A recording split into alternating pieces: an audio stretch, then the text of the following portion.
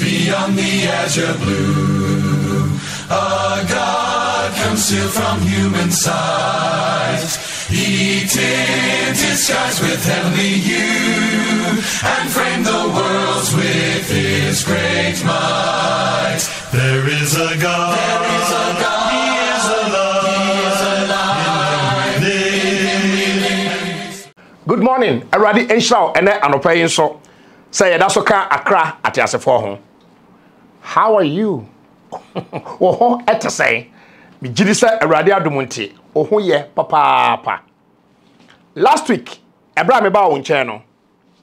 Me know a day speaking in tongues. Eho adisiano eba awie. So that's what questions. Ewo speaking in tongues one. Church of Christ biara a ebe wono. Wotumi akwasra omo na omo ebe boa. Se mia na pese obi sa me nso a.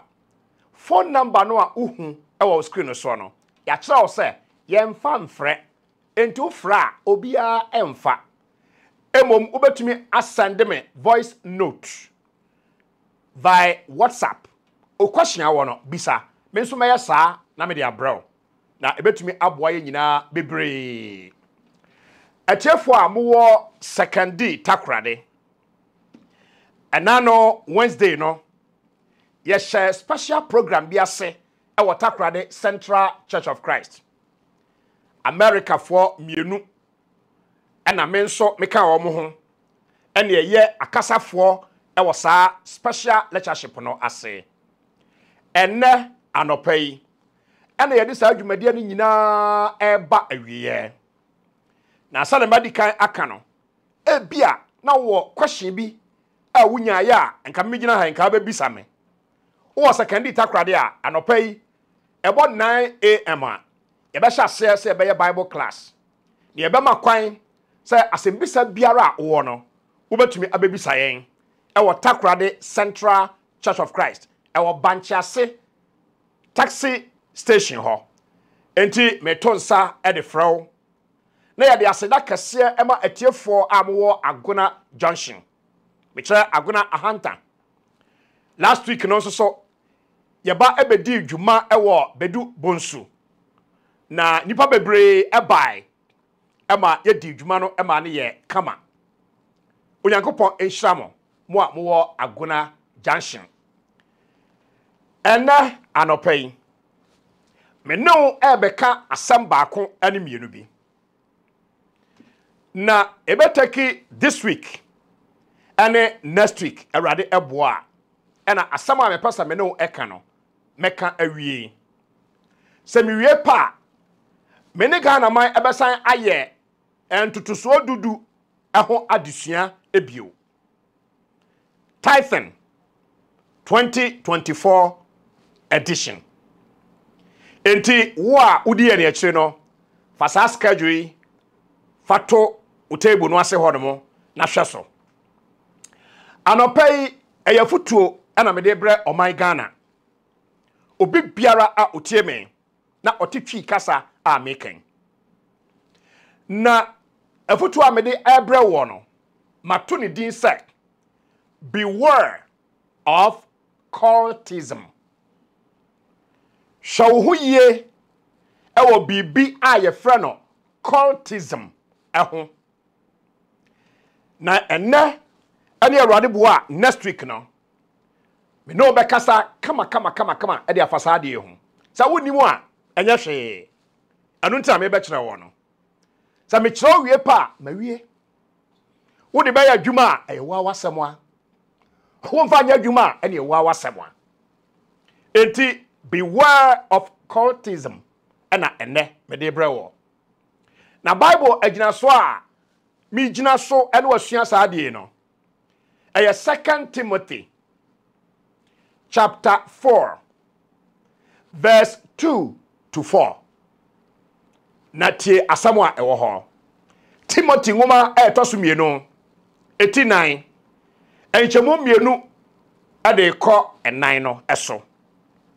Wo se ka asam no ginamu wo ebra ese ene ebre a ensemu 24. Yatan kanimu ewo abodwokyerɛ enyina emu na ebre bi beba wɔrentie enkyerɛkyerɛ pa a ɛyɛ no na obedi wɔne ankasa wɔne akɔnɔ akyi na esansa wɔne asom ɛyɛ wɔn hene nti wɔbɛsoasoa akyerɛkyerɛfoɔ aboa so na obeyi wɔne aso afiri nokora no ho na wadane akotie anansesam medɔfo pa a wotie me saa afutuo ana obi biara wogye osom ayefa ne Christianity edie wodɔ Awurade Yesu Kristo who believe in the saving power of the Lord Jesus Christ enti wo pasa wo fra wo Kristo ni no saa afutuo yi ana ene medema wo na tie ni yie opportunity comes but once ebia ene asɛm ya meka kyerɛ wei wonya osofo bi ema onka nkyerɛ wo da de bɔkɔ kɔpem sɛ wo be free saa asase so nyamesam sɛba wo nkyɛn a opa wogye sɛ wo mpa ene wo a wogyegyerege ɔdɔfo pa a wotia me Bible akyerɛ yɛn our 1 Corinthians chapter 14 verse 33 say, for our God is not the author of confusion, but of peace, as it is in all the churches of the saints. 1 Corinthians 14:33. Na yenyankopon no onye sakasakayo enyankopon. Na mom oye asomdwe enyankopon sade ete ewo ahotefo asore enyina mu no. Sei ena kyerɛ kronkron no aka. Na entamora sei bia sa wunimu a osom no efa ne Christianity no enchichemu bebre ena ewo mu. Na sa enchichemu no ena yen Church of Christ for ye kasa de kyerɛ nipa sɛ sa enchichemu no eye bone ewo Nyankopɔn anim. Sanka ebetumi a ye kasa obi ye Kristoni a eno anu no oye Kristoni. Nanso so ene ya me no e kasa yi. Sa ye kasa obi eye Kristoni a agye sa wosan abisa no. Sa wo Orthodox Church mu ana wo Pentecostal. Ana sa we charismatic ana sa uko spiritual church. Anasa wo independent churches no mu bi ana say wo one man churches no mu bi anasa mo asore no eye cult ana wonte de maboso ya ma men san ba chi na men kan kyerɛ obi ene na wa oso na wo mkura no em sa wonte ase Christianity Awurade Yesu Kristo ede ba na ye ba akopɛ Paul, Peter, John, and James asɔre baako pɛ na no wɔn na ye ni multiplicity of churches. Na so ene adane ekuo we se ɔmo yɛ Kristofo. Na ɔhwɛ nneɛma na ɔmo ɛyɛ no a na ne bɛhwɛ Bible mu a ɛne Bible deɛ no ɛne no nkɔ. Wo ya dan so kɔka sɛ sabe ɔkɔmfo ne se kɔ. Wo kɔka wɔ so akɔndɛm me. Wo se wo nko a wo deɛ na yɛ. So forth and so on. Zotie mi ya wa Christianity emu ana nkrofo kro na from ade na from Christendom emu no ye wo Orthodox churches eno ni Roman Methodist Anglican num ene ade no ye from Orthodox churches wo free eno so a ye wo Pentecostal churches ebi ni Church of Pentecost ebi ni Christ Apostolic ebi ni Assemblies of God num ene ade omo so ji omo tum se omo ye Pentecostals ana no che wa charismatic churches amubi ene Duncan Williams asore no amubi ene Mensa Otabi asore no amubi ene Charles Agin Asare na sore no Emubi, any Sam, Kuranche, Ankara, na sorry no. Those churches ni nyina no, charismatic churches. The Amaka bedre, omu nyina say, ye Christopher. What a confusion. Our God is not the author of confusion, oh my Ghana. And these things, scripturally speaking, they are not acceptable. Nyango pansam enyintum. Etu de mo adwenya osa asori ko etese politics. It is a NDC ni MPP a. Wo ye NDC ni anasa MPP ni a woni tua bone a ekoso e wo party no mu na wo defend. Me therefore, sameto aso a. We charismatic churches free wa. Ebinom so from one Christopher, they churches no, sun sorry. Spiritual churches. Sun sorry. Bebre atia duru yen e Ghana ha. E ho na okwa na ma e wo so akasai. E to bre bia no maka cho so obofuo bi e kra e beba e wo dem ho. A whole lot of things. Wom se e fra no sun sorry. E san se omoye sun mu enwuma. Omo claim say omne abofo e na ye adwuma.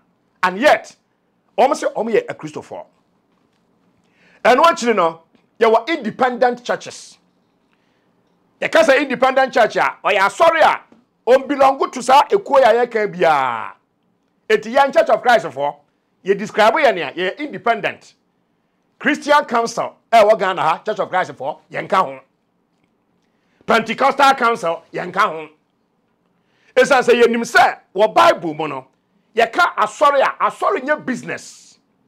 Say de na enipa aya no no.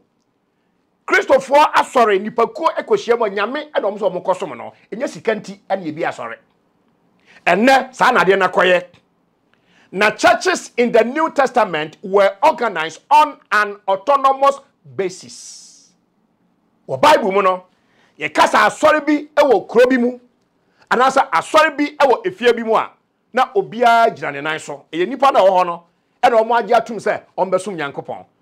As opposed to the ene ayeyi ena asori secretary ena de ban Bible ye da hoyi. Why na kenkan akohunu se Jerusalem church no secretary na friend say what be that?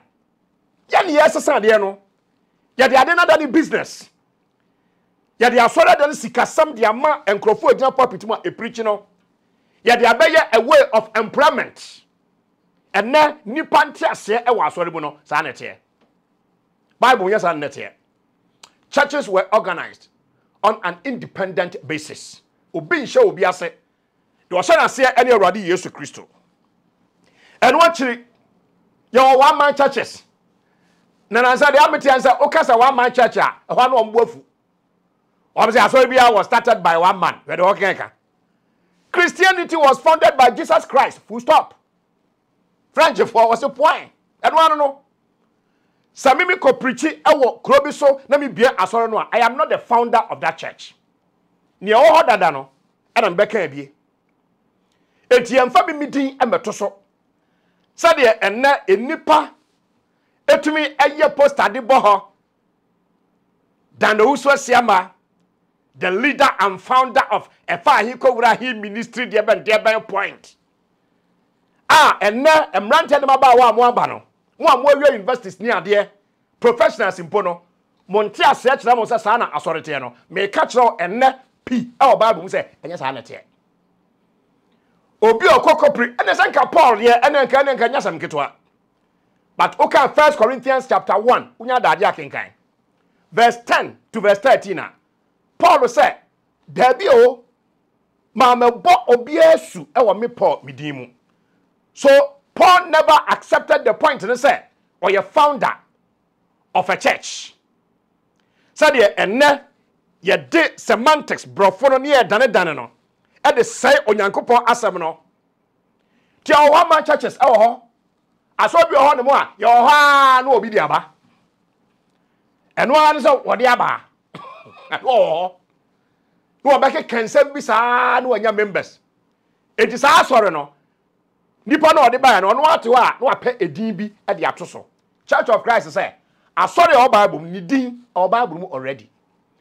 Enya afa na wo ko hia Apostles Continuation International Ministry e fa ahin ko wura ahin no mo ye no. Odafo wo tie me. Christianity enam sam papa mu semi ayede aba ane the quest for entertainment and amusements ayede be wura Christianity mu ntino aba nipa bebre apa aba ewo Kristosom mu ene mina Bible so catch now say ye wa so bi ho no mu a eye one man church ase no say se mo pon sorry kwasi ada collection no one na yere na age adikofie asoro no account no eye wono ane dia nia opɛ ɛna ɔde asɔ sika ɔde yɛ okɔtra saa asom na akɔ rough ɔpɔ bɛpa mo afiri ho ɔno ayɛ na asɔre wobɛkɔ bia kɔbi wo nkɔ bia we question bi anim Church of Christ so yɛn questions yeah be bisa questions esa say me no be gina me preach na asɔ no enya me dia that's the difference enti one man church wo ho ɔdɔfo pa wutie me ukoka no ena wose ade no akasa one man church ade nso eye na de twa to an opa mi no ekasa fa ho no ye fra no cult CULT into the practice of that no and ye fra no cultism there is difference between occultism and cultism.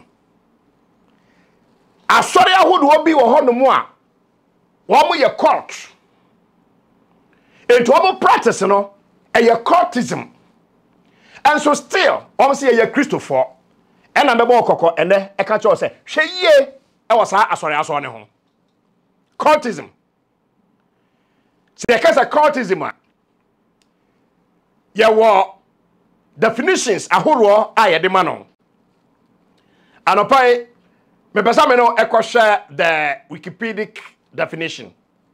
Wikipedia said the ochere cultism mu. Or say a cult is a group requiring unwavering devotion to a set of beliefs and practices which are considered deviant outside the norms of society, which is typically led by a charismatic and a self-appointed leader who tightly controls its members. Cultism. Kase cult, aswani ye culta. And chasye a wadi amano enye. Wase a group of people be. Na woman yina so be a Christopher. Womo ekura unwavering devotion. Sa kasa no. Womo etu omo ho si ho e de ama osom no a omo som no papa beliefs and practices womo wogidie bi ane niema bi a womo eye which are considered deviant eniema na sa so no omo ye no obi a onim de no agina ekire hu se niema na nkrofo no eye no deviant kase omo deviate Kristo som nkyerɛ pa na wo hoyi. And so sa aswaro no nia omo ye no e different from Kristosom no. Enti obi o wonim de bia hwa omo hu no se ade ankrofo no ye no enye original thing no a. Enso nkrofo de nyina je ade no atum. It is typically led by a charismatic and self-appointed leader who tightly controls its members. Enema miensa. Ye ka se aswaro bi aye culta. Eye nipa baako bi ena di animu. And why an charismatic man? Just wo bi anano odin. No keka nsam bi. Oye claims fatu trim. Ye kasa aso no ye culta. Enipa na odi animu no. Oye claims bebre. Na ni claims no a oye no. Wo ye self-appointed leader. Wo ye obi a wakotre ni bi per se ono asore ye and wo say oye leader entifatu utimo wa sori akon say quarter osofo no oye self appointed leader ono a eto da bia mite enkrofo enya Bible school ena ma obi ehuru nyamesam ene ade obi enka say Bible school ena ma obi osofo me gidi saa nanso untumi enka say ntia Bible school da odofo wutie me akom ene ni nkyeremu ya woniema bi ohon mo twa se uhunu na ni so ewo osom ayefa ni kristosom mo the Bible schools na de a omo ye no Bible school papa bia ni ho ayekwa no 3 months Bible school papa bia ni ho ayekwa no 6 months Bible school papa just say one kokora no 2 years ana se wonnimu a eno no na just say wo ye diploma eno no wo Bible schools no wo wie diploma ye advanced diploma and san wakoye bachelors and san wakoye masters and san what you a PhD e wo Bible mu onipa otosa no wasua akwom no ene ni nkiremu court ede nipa no sori ya o say nyankopon freme Ghana ha ena me call Achia Mountains ono nkwa na ka no story asaba o ka no o ba akwakohu o dansini wo hefa so waso no ye court a osofo no da bia asaba o ka no ono nkwa na nim ora papa o tiame na ni members no emisa no question omo challenge no esan say he tightly controls its members obeka nsem bi acha ne church members no obeya ni yobi e de acha ne church members no ama church members no age ono sa figure no sa onipa no adi more than Awurade Yesu Kristo more than the Bible and yet was say ye a Christopher without papa e wutie me sa empapa mu a ewo Kristosum mu a ete se ame no eka ho asem no the book of Romans chapter 16 verse 16 to 18 Osman Paul eka bibi the make a one say Kristosum mu papa mu se de mabbo so e de akere we no so obi ka say e acceptable before God or that enya no kre e ya bonsam e na aya sa Christianity aya ba akope Romans 16:16 or say greet one another with a holy kiss. The churches of Christ greet you. Verse 17. Now I urge you, brethren, note those who cause divisions and offenses contrary to the doctrine which you learned, and avoid them. So utie definition no amede ma wo no a o ka kira o se ka se asori bi ye culta wo mo ni yo na o mo ye no e deviant in nature ade na wo mo eye no e different from the original thing no and a Bible ever Christopher kokko say me to a Christopher for say obi biara odim papa mu eba na otusintidua ede san nkyerɛkyerɛ a yenim dadaada e Bible mu no Bible say we should avoid them. It is in your Bible. Romans chapter 16 verse number 17. He was on nkwana sorry Bible say avoid them. Avoid them on so bravo we so sabe and so won't say. Eti Bible say wa sorry bi wo a menkɔ eno wasa na make kyerɛ we. Nebo make kyerɛ wa obekɔ anasa wonko na it's up to you. Romans 16:17 avoid them.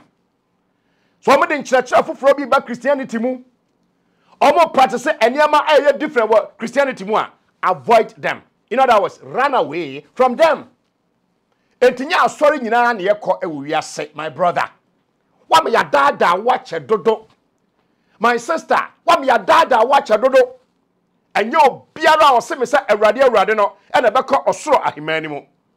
Na de oya magya owosoro no apede ti so won wadwe ya o se asori biara use Bible ene asori bia osofo no to da bia obo Yesu din no na eya asori papa wati ena Bible se mani nyina mom nyini na om di wei akata wani eya akenkan yie mo mani nyina mom nyini ni nyina na ye de ba de papa ene bone na kese bone bi hye baabi ena de bone na apɛ Bible ene be define de ye papa ene de eye bone. Verse 18, Romans chapter 16 said, for those who are such do not serve our Lord Jesus Christ, but their own belly, and by smooth words and flattering speech deceive the hearts of the simple. yɛka cultism a ɛno no saa nkrɔfo a obidi di asɔre no anim no wɔse saa nkrɔfo yi ɛnyɛ Awurade Yesu ɛna ɔmo som no even though ɔmbɛka sɛ ɔmo yɛ Kristofo ɔmo boa Bible say dem ɔmo som wɔne ankasa wɔn yɛfono eti in cultism no wɔne bɛba ahoso no na ɔsɔfo no wɔdi anim no wɔ device means bi a wɔde gye sika wɔde siphon no sika every church members no ho nanso wɔfira wɔn ani eti ɔmo yɛ kura no ɔmo hunu awreho ɔdafo eti na me ba bɛka kyerɛ wo sɛ wonim dia a yɛfra bibi cultism and you should be aware of it. It says that enka Christianity ho but ɔmbe claim sɛ ɔmo yɛ a Christopher. Na Bible say ɔmo som wɔne ankasa wɔn yɛfono na wɔde adokodokosam ɛne ensam a ɛyɛ flattering speech wɔbɛka dokodokosam obie na no akasa na ne nkrofo no ɔmo gye ho cultism no saa nete Ghana for sɛ mo nim dia ɛne me ka kyerɛw yɛka Christianity no ne nkura bata baako no a ɛyɛ fake nipa no bɛka kyerɛw sɛ ɛyɛ Christianity nanso na nya bia ɔdafo pa a wotia me wɔse wɔn de bɛdaadaa wɔn a enim bɔne no akoma ti sɛ wɔanhwɛ yi a saa wɔsoma horo wei no mo no wɔagye ne sɛ wɔkɔsom Nyankopɔn no wɔne bɛba ahoso no na osom bibi foforo a emfiri ɔno otumfo Nyankopɔn no ɔdafo pa a wotia me enti sɛ yɛka cultism no a fasanse mi to trim ɔmo kura strange beliefs and practices ɔmo gidie bi a ɔmo kura no wo de kɔ Bible no ankasa mu a Bible kura no asɛm a wɔka no enim cultism no afei nipa no odi animu no ɔyɛ self appointed yɛ wɔ hɔ ano ɔno abaaye ɔno abaaye no sɛ mini o no ɔhyase ade na ɔyɛ wɔse ɛtɔda bia saa nkrɔfo no ɔmo yɛ charismatic leaders just wɔkasa na nkrɔfo wonim Adolf Hitler so wonim wiase abakɔsam a yɛ ni charismatic leader bia waba ewiase a na ɔso kyɛn Adolf Hitler deɛ ntia odi anim ma yɛkum millions of people ɛwɔ asase so no ɛno no ɔdɔfo pa wotia me eti saa nkrɔfo no ɔmo ano ɔdɛ na ɔmo ano a ɛɛdɛ no wɔn di strange claims wɔkeka nsɛm bi asɛm a ɔno nko a n'anim obi anim ho hwee na asɔre ma no wɔn bu no sɛ ɔyɛ Onyankopɔn wɔn tie no ɛkyɛn sɛ wɔn bɛtie Awurade medafo asɛm no ka yɛ very serious cultism so many people have been caught up nipa bebre wo ho no mu a obonsam de nsa to wo so e wo cultism mu na Awurade bo next week nsa me ba e be hwe bi afri Bible mu assignment here Acts chapter 8 verse 9 to 11 owura bi a wo se wo ye saa oye ya wo mu to ni din se oye the wonder of God anti-cultic leaders no ye to wo mu din bi ye ma wo mo edin bi de to wo so and na church members and ho ho ni nyina wo Bible you me say Acts chapter 8 verse 9 to 11 next week reba e ho ne be hwe ade afri na makai wo say Onyankopon atu yamfo se yenhwe yie e wo saa ne mane man ho na me rokọ awieye kura metwe wadwen agina so say enipa bi atena saase so a na o ye cult leaders wɔn ma wɔn nkrɔfo practice cultism a na wieye de kɔ wieye no ɛyɛ history a ɛda hɔ na me saa history no ɛbɛbrɛw na wobɛsua ade a wɔtumi asua ade beware of cultism ɛnya sɔre nyinaa ɛne yɛ korɔ yɛ wasɔ bi asa wokɔ a obɛdi w'anim ɛde wakɔ abosonsom mu Onyankopɔn ɛhyiraw ɛne anɔpa yi ɛyɛ ne pa next week bɛsan aba wo nkyɛn ebio and you shall know the truth and the truth shall set you free Ubehu no krano ama no krano ama waye odeshe. Oyankopon enhyira obio. The churches of Christ salute you and good morning. God richly bless you. Bye bye. And we survive from the start.